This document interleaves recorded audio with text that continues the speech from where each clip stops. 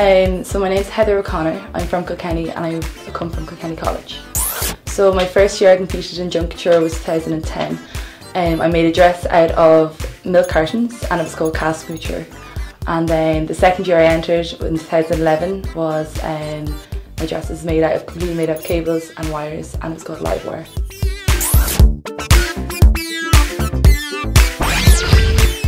My highlight had to be the amount of experience I got from Junk Kouture.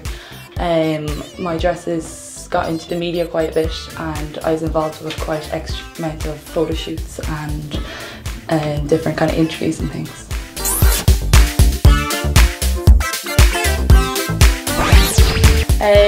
Last year I took a year out. I focused on my portfolio for Art College and I did a lot of different work experience with milliners and dressmakers.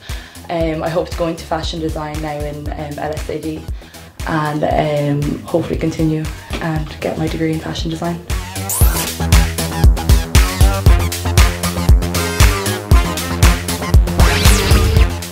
This year's competition, looking back on my dresses, I focused quite on kind of finishing touches as in accessories and having kind of a colour throughout it, so I had earrings to shoes to a handbag.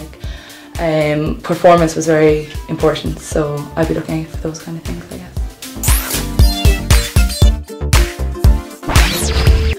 This year I'll be looking out for something different. It's been running now for a few years, so it'd be cool to see if students can come up with anything a bit quirky, and performance would be quite a big key as well.